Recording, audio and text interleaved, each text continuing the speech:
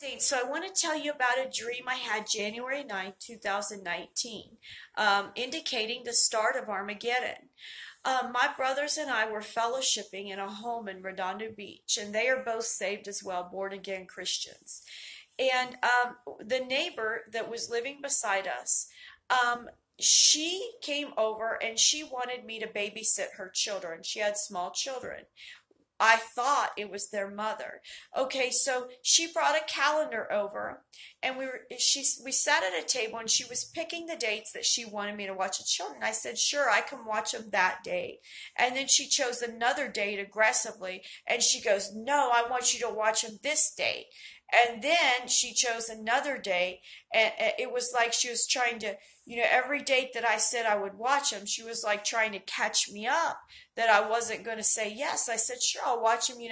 And then all of a sudden she became really demonic. And she goes, "Sign this." And I realized at that point, that she was demonic. I said, "I'm not signing anything." And I said, "If you treat your husband like that, he may push you down the stairs."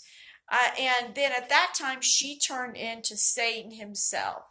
And my brother, he was observing that. And see, my brother's had an issue with his perception. He's been attacked a lot because he doesn't, I don't think he gets until recently that evil comes in all shapes, forms, and sizes. And wickedness is real. And he's very has a big heart. But recently, he's been able to have discernment by the grace of God, by a miracle of God. So this indicated that Elias now sees how the enemy works. But Satan grabbed my head at that time, and he was trying to murder me. And he was also trying to murder my brothers. But I kept saying the name of Jesus, the name of Jesus. And I had angelic protection, of course, and he wasn't able to murder me at that time. But me and my brother hopped up, and we grabbed hands, and we prayed to Jesus, and we were praising Jesus for everything he's done, for giving us a new life, for delivering us of temptation, delivering us of our broken lives, full of many mistakes, and we were just praising him. Jesus, thank you, thank you. We're looking up to the sky, looking at everything that he's created.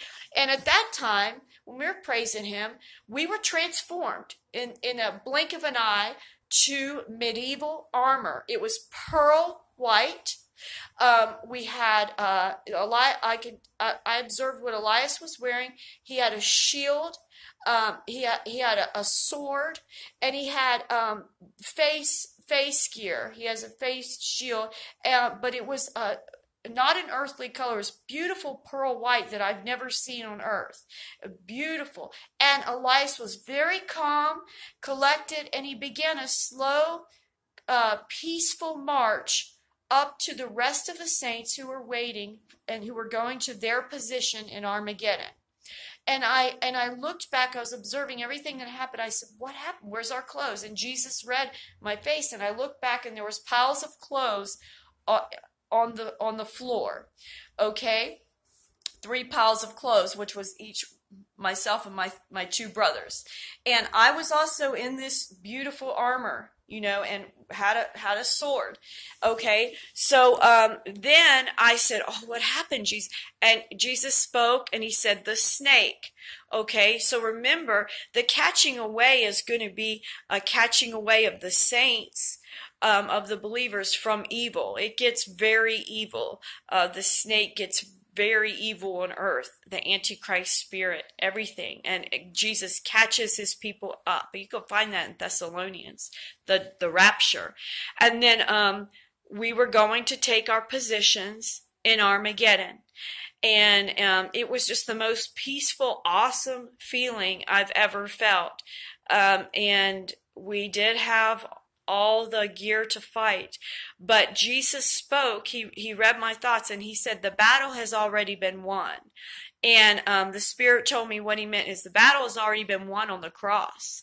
He defeated Satan on the cross. Whoever doesn't want to go to heaven at this point, they just refuse. They don't want to go to heaven, because he already won. The battle's been won, but we do have to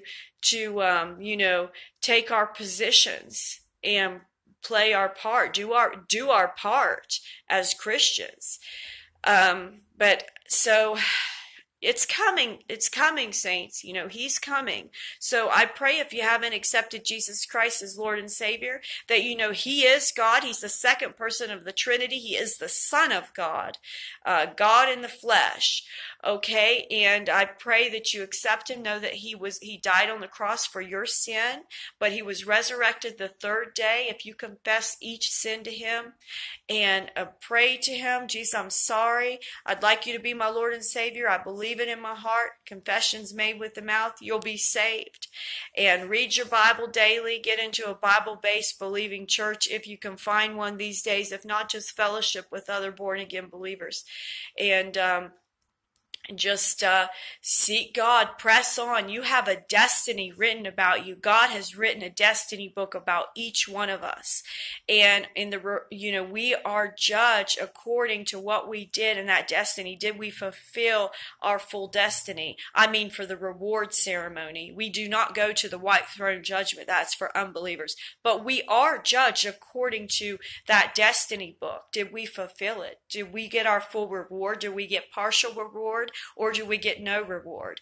So seek God. Seek what's in your destiny. You know, seek what you're supposed to be doing here on earth. And treat others with kindness. That's what's missing. Just love. Love each other and treat others with kindness. And don't sin now. This is not time. This is not the time to be sinning. Be filled with the Holy Ghost, with the Holy Spirit. Okay? I love you all. I'm praying for you all. God bless.